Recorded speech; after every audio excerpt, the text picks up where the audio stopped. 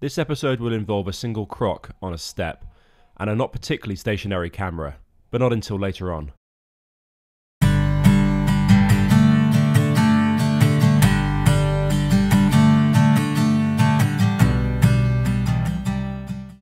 I'm going to come back to this Searchlight mounting to Alan's bow, and the dual-purpose housing and step I'm making. I wanted to wrap that up today, save for the cosmetic finishing and painting, but that's not a goer, and I'll show you why.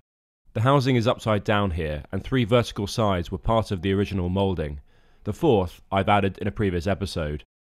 At the moment this is just glued in, and needs glass fibre reinforcement, as this housing will need to take at least one person's body weight. It's a pretty standard budget composites job. Chopped strand mat, a type that's compatible with epoxy resin, and a laminating epoxy resin to get the best mechanical bond to the old cured laminate as possible.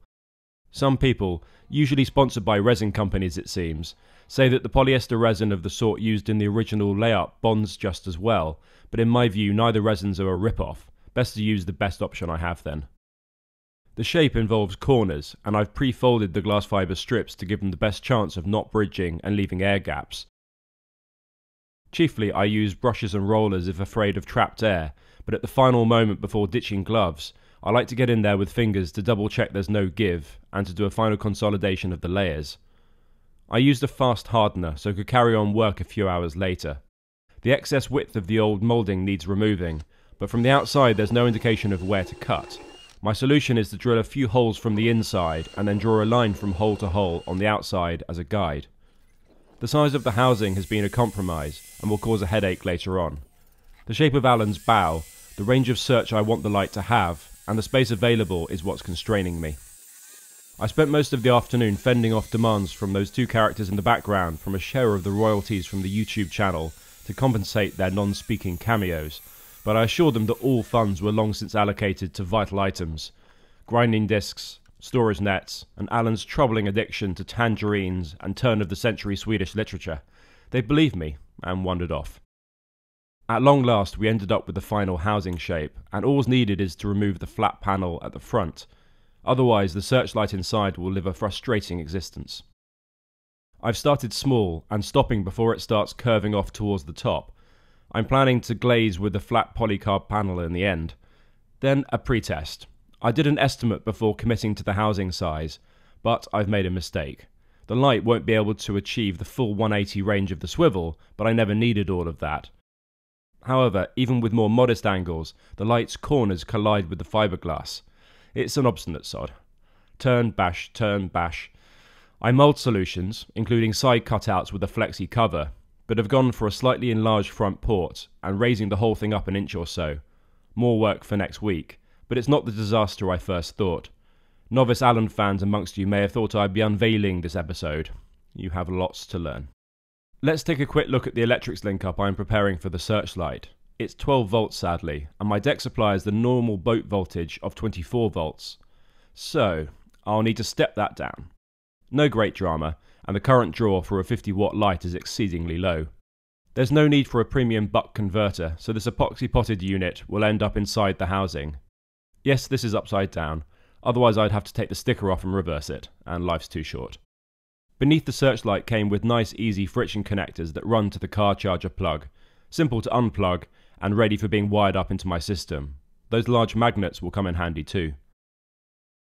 Right, let's leave that alone for a moment and go back to the crock.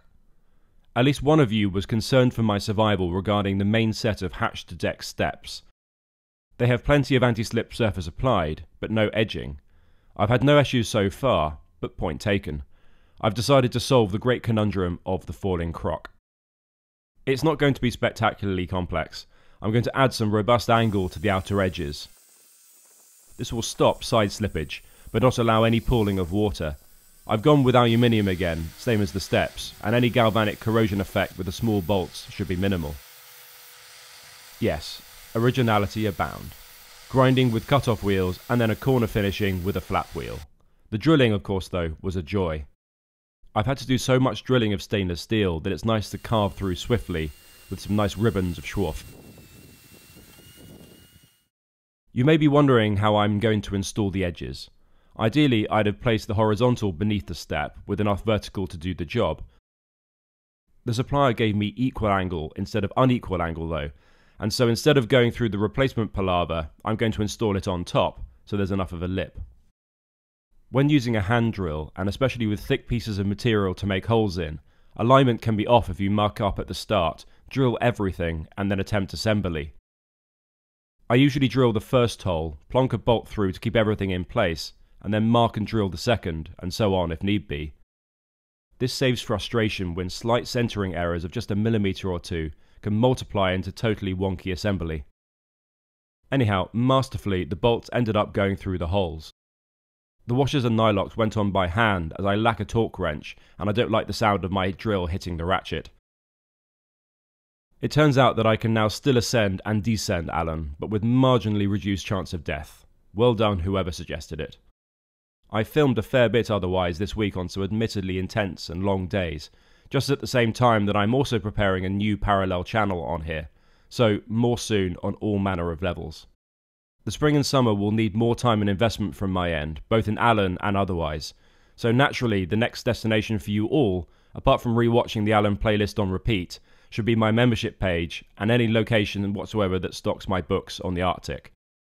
If you have any ideas for additional perks you'd like to see on the membership schemes, stick them below in the comments.